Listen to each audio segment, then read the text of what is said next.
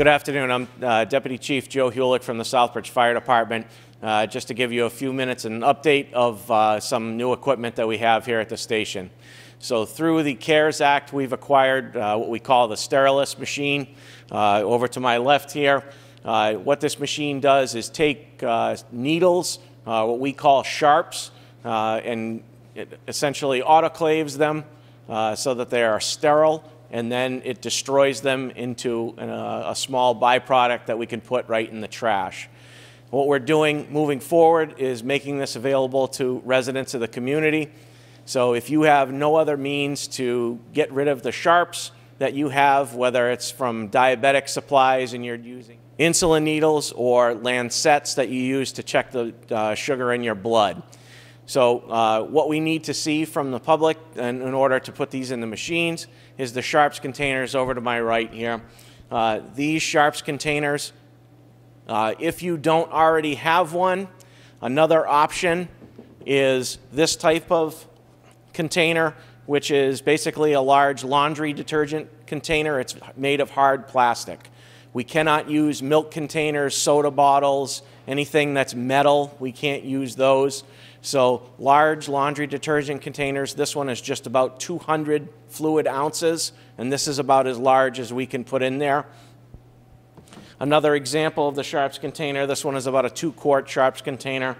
So ideally, we would like to see them in the sharps container. If you cannot produce one, a large laundry detergent container would work as well. And if you have no other options, I can provide you with a sharps container if that's the only option. What we expect to see in there is, as I have here, generally the hypodermic needle with a syringe on it is generally what we're going to see. Another example would be the lancets, where you poke your finger to get a sample of blood to check your sugar. Medication, Bristojet, some people have medication that comes in this format.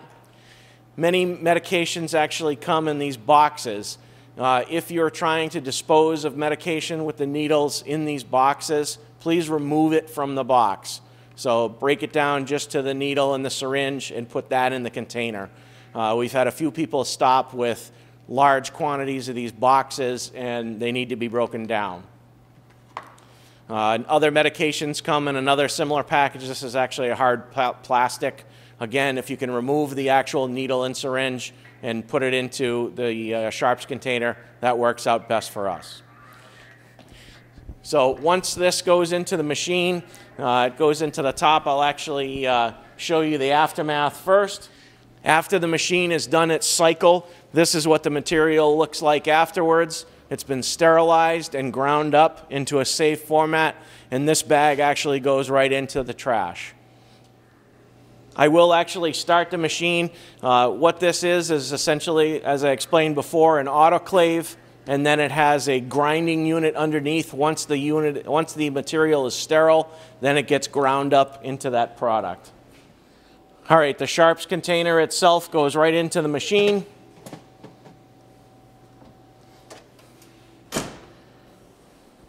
Door gets closed, and the cycle starts. It takes about an hour for the machine to process this material. As I said, it first makes it sterile and then grinds it up afterwards. This is about the noise that you'll hear as the machine goes, and like I said, it takes about an hour. So if you have no other means to dispose of sharps in your home, we do have the ability to take that in. When you come in, please notify the duty officer before you bring any needles into the station so that we can do it safely. And they'll take some general information, just your name and telephone number.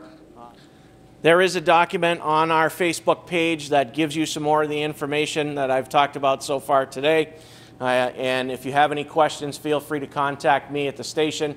It's 508-764-5430, option 3. When you come to the station with your sharps, one of the things that we also ask is that you limit it to 2 containers. A few people have already tried to bring a couple of years' worth of needles that they've had stored in their house. So please try to limit it to 2 containers at one time.